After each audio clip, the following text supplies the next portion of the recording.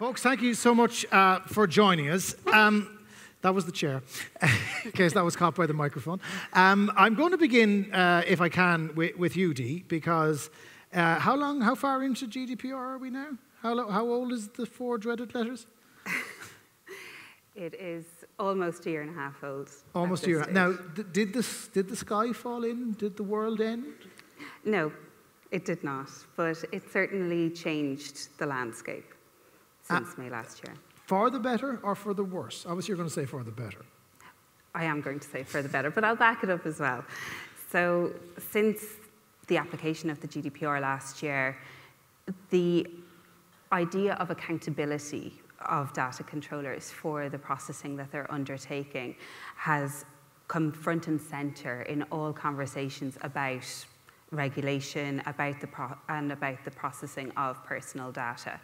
And that shift in mindset and the shift in focus from a regulatory perspective has drawn some positive results and changes in behaviour. I heard Ronan talking about this on the radio this morning, the idea that we've had the first fines coming through, British Airways being a prime example. In another jurisdiction, they suffered a substantial fine, not to mention the reputational damage. Did it focus corporate minds, that making sure data is secure and protected is more than just an inconvenience, it is a fundamental of what you're doing? I think it has, and I think that the fines are always the big ticket item. Enforcement is what we're always asked about. They're the headlines. But actually, from a regulatory perspective, there's a much wider toolkit available to us as a data protection authority. So things like engagement with data controllers in the area of breaches in particular. We've spoken, it's been mentioned a few times today, about the time frame for notifying a breach. That engagement with the data protection authorities about breaches, that has come from the GDPR as well. That has been a focus. Emerald, one of the things, by the way, we are using Slido again here, so if you go to sli.do and put in the hashtag FutureSec19, and we'll get to your questions from the floor at the very end. Emerald, privacy by design is a great idea.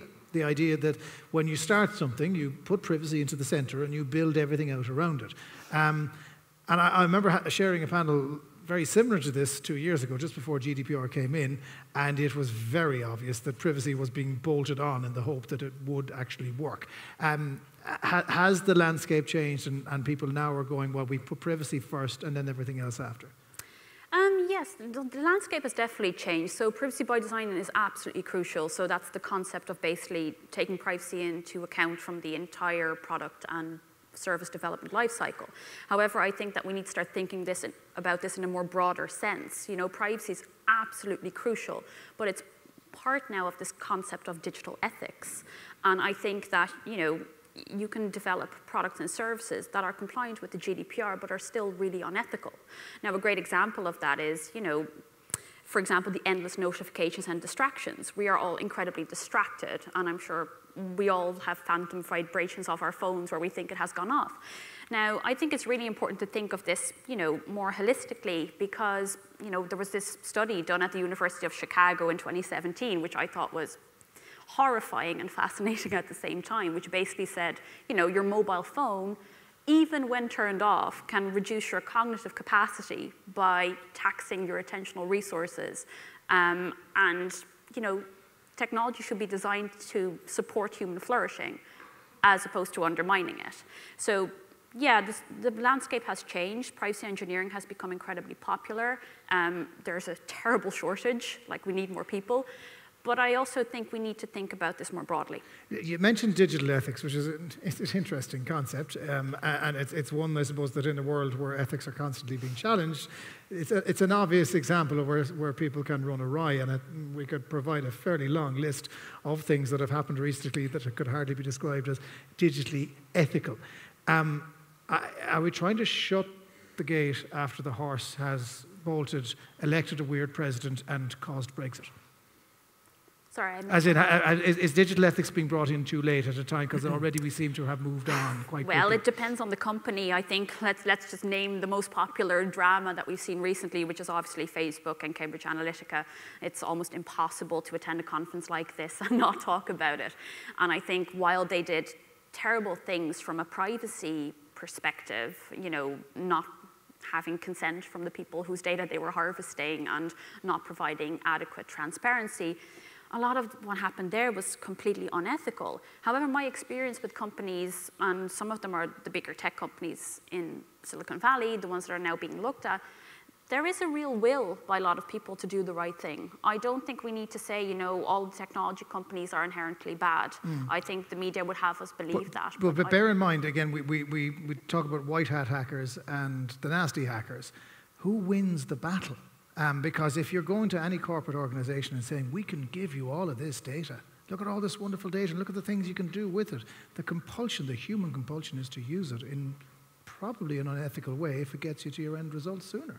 But the consequences have gotten too severe now. I think, like, I know I run the risk of sounding way too dystopian here, but I think that if we look at the fact that we're questioning whether our elections are being, you know, lawfully campaigned for and decided, I think that there's a real responsibility now from the top down in companies to say, you know, we're going to do the right thing and to ensure that that gets incorporated into the entire culture.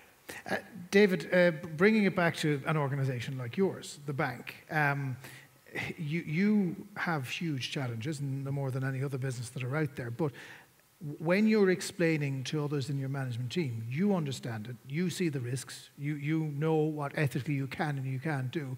How do you explain that to colleagues who mightn't necessarily have the same level of understanding that you do, but realize and get them to the end point that you want to get them to? Well, I guess it's getting them to understand the trade-offs that are now required. So, for example, you look at obviously the privacy benefits now associated with the implementation of GDPR, and you look at something like the info minimization requirements. But you have to trade that then against, obviously, within any bank, you're going to be looking to provide customers with, you know, targeted information that's of value or of benefit to them. So that requires, you know, obviously big data analytics and all that good stuff. But it's about recognizing those conflicts, but also being able to address them. And I guess that's coming back to the privacy by design piece and designing it out from the start. Something that scared me recently was the idea that if you go on your holiday somewhere, that if you have a credit card that is used, that a certain bank will own a certain amount of machines, they can follow you around, work out what you're spending your money on and use that data. I mean, that sounds kind of scary. Is that allowed? Well, obviously within AIB, we put our customers first, so we wouldn't engage in activities like that. But again, it's been highly regulated entities.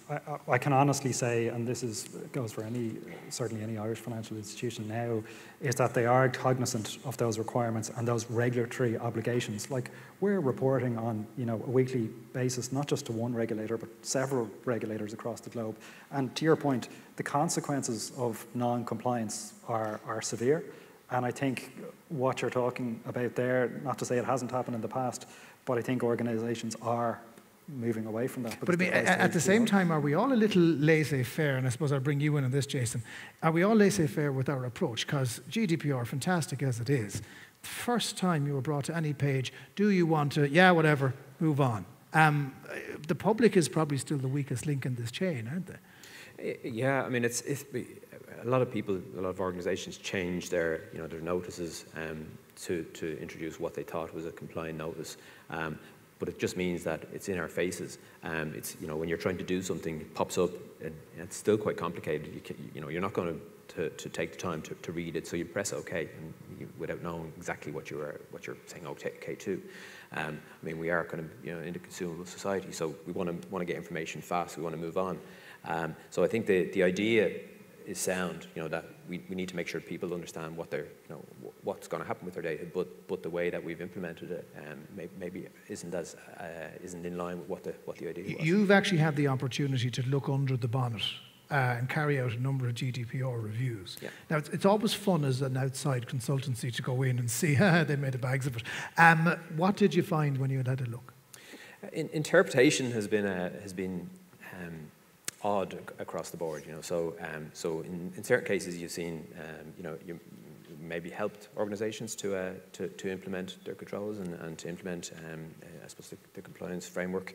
And then now you're going in, and so you might know what good looks like, and then you're doing an audit, and then you see, well, actually, that's quite an odd way of interpreting the regulation. So, so things like the records and processing activities aren't always what you would expect them to be. So it's somebody has ticked the box and said, yeah, we have that, we needed to have one, and we have it. We've also found that when organizations are looking at risk, so they've understood that when they're doing an impact assessment, they need to consider risk. When they're looking at when they're investigating a breach, they're looking at risk. But they haven't all looked at it from the point of view of the data subject, looking at it from an organization point of view. So does this item or this issue introduce a risk to our organization? So having that conversation afterwards, saying you haven't looked at it from the data subject point of view, is interesting. So. And when you point out the error of their ways, how well is that received? Because they've been getting away great. They thought it was fantastic, the amount of information they were getting and using and thinking it was GDPR compliant. There is a surprise, because organizations work so hard to get there, or lots of organizations work so hard to get there. So, saying, okay, you mean we haven't, we need to do more. So, there's a comment has been made to me, says, how much is enough? And it's a fair point. How much is enough, and it's embedding this into organization processes, and so it becomes part of what the organization does, rather than just a compliance tick box. Deirdre, when obviously you here in Ireland, yourself and Helen Dixon, you work with the biggest data collection companies globally, and their EMEAs are all based here, and you guys have responsibility for looking under the bonnet of them. Mm-hmm. And when we look at how well small companies, medium companies, large Irish companies regulate themselves at GDPR, we then look at the big players, the Facebooks, the Googles, who are hoovering up a huge amount of data for purposes that we all still don't fully understand. I have a regular argument with Jess Kelly, who's the tech correspondent on Newstalk. I'm fully convinced this is listening the whole time and suggesting weird stuff on Instagram that I wouldn't necessarily want to buy, but I mentioned a word, and she tells me it's not how it happens. But there is this weird thing. We no longer trust big tech. But that big tech is being used by everybody to invade our privacy. I mean, how do you counter that as the regulator? And how do you make sure that everybody is playing by the rules? So I mentioned enforcement earlier. The DPC currently has 61 statutory inquiries open, and 21 of those are into large tech companies that are main established here. So we're not lead supervisory authority for all the tech firms, but for some of the main players we are. And those inquiries are important pieces of work to see what regulatory action needs to be taken by the DPC about the processing that's taking place by those companies. But you're right, trust and confidence is key, and part of that goes to Jason's point. It's the public awareness of what is happening is also really important. So aside from regulatory enforcement action, which is very important, raising public awareness of what may be happening to their data in certain circumstances, the consequences of just pressing OK and getting on with it. If you're visiting a website, it's making sure that people can make informed decisions is a key role of the regulator as well. Yeah, and again, understanding is key here. What we have is we've got specialist companies, specialist individuals who can extract all sorts of information on your behalf that you mightn't have realized is necessarily there. But the fear is, and coming back to human nature, exploit it. Exploit it in a way that's to your advantage, regardless of the law, and hope you don't get caught. Is there much of that going on? We will see when we have a look, when we get the results of our bigger investigations.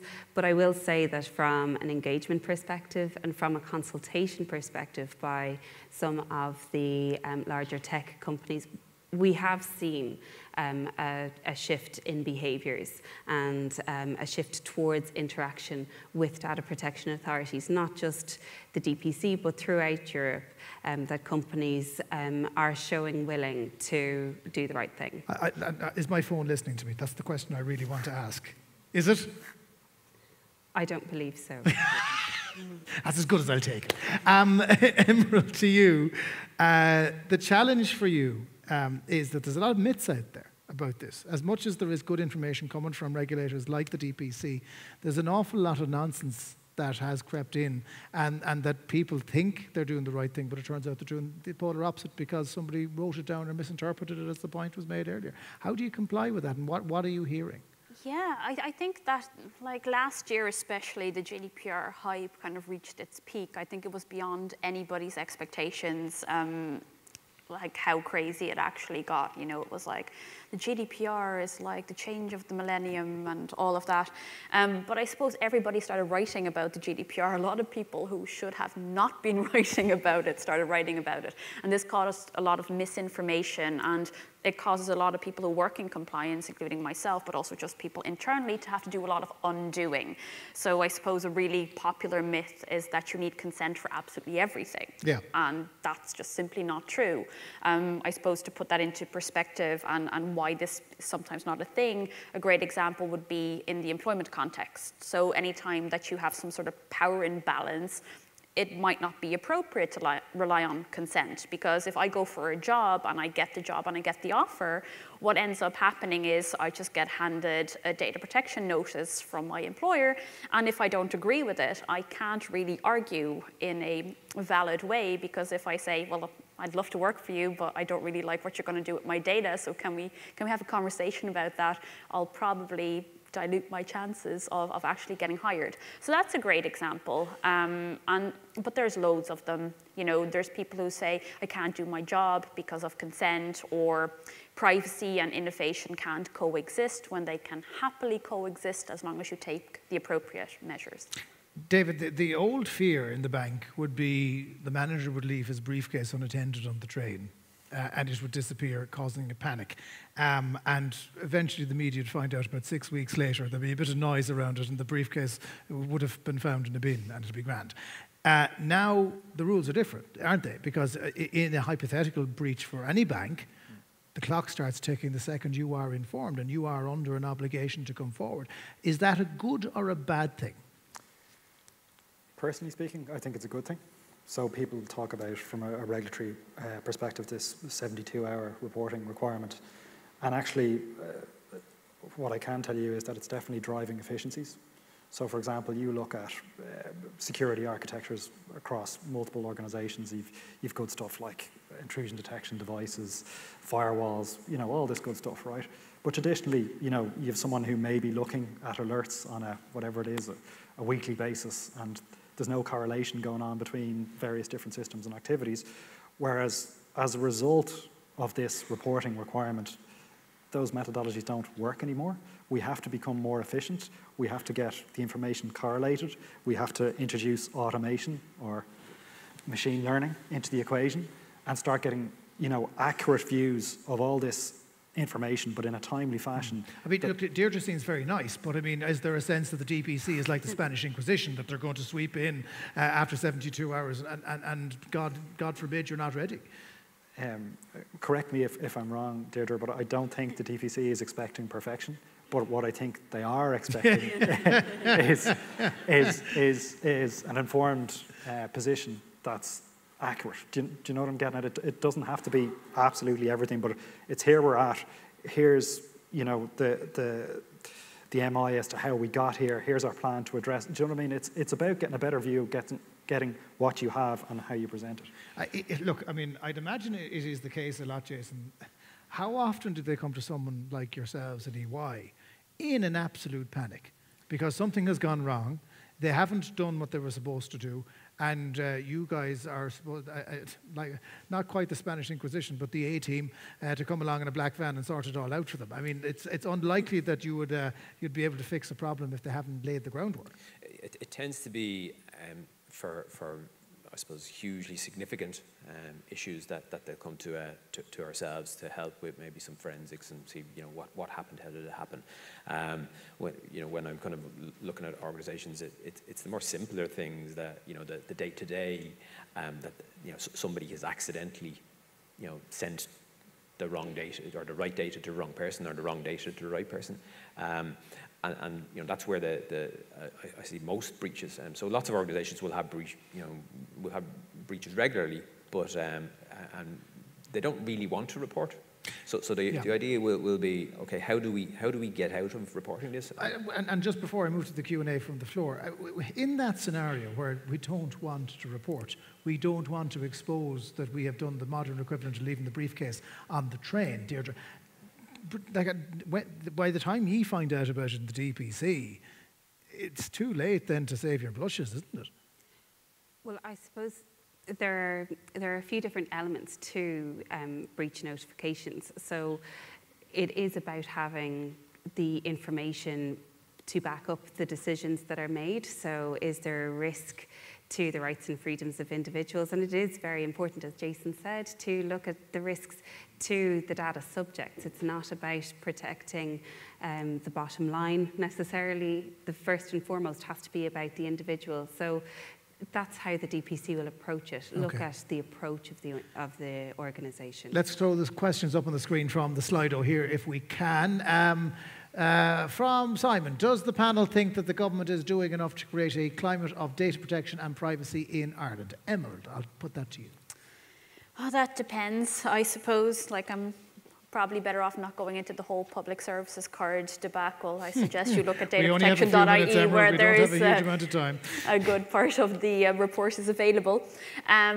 I do think that from the fact that the Data Protection Commissioner's Office has really upstaffed, and Deirdre can talk about that probably in a lot more detail than I can, they're very present. And I think that's really good, because no matter what conference you attend, there is always a commitment from the regulator, which in a way is also, governmental support, to be present and to be cooperative, as opposed to being like the scary regulator you referred to earlier. So I think in a way, yes, but I think we can always do more. I think that there's a lot of personal data being handled in Ireland due to the presence of so many multinationals. Okay. How can we highlight the differences of data security and data privacy to organizations? There's a big disconnect in some instances. Deirdre, do you want to take that one? I think that the most important thing for organizations to know is to know how they're processing personal data. Start from there, and then look to see whether their organizational and technical measures that they have in place are indeed appropriate. Document that, and that's the first step for accountability, and that is where the differentiation between data security and privacy will come out. And one last question. How can we look to enforce companies to use data ethically when data has overtaken oil as the #1 a commodity, and history shows ethics always comes second? Jason, I'll leave you to answer that. Oof.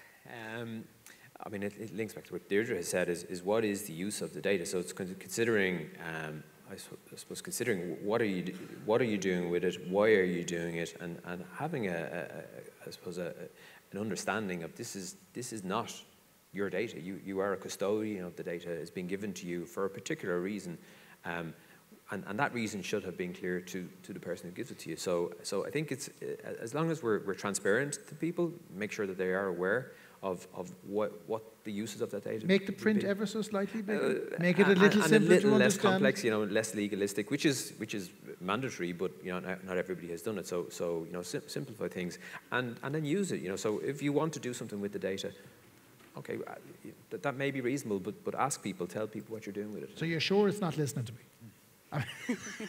My wife is convinced. Based on the evidence I have seen, I am sure. It's the trickiest question of all. I'll ask Siri later on if she's listening. And ladies and gentlemen, our panel, Emerald Leeuw, David Cahill, Deirdre McGoldrick, and Jason Guy, ladies and gentlemen. Thank you so much.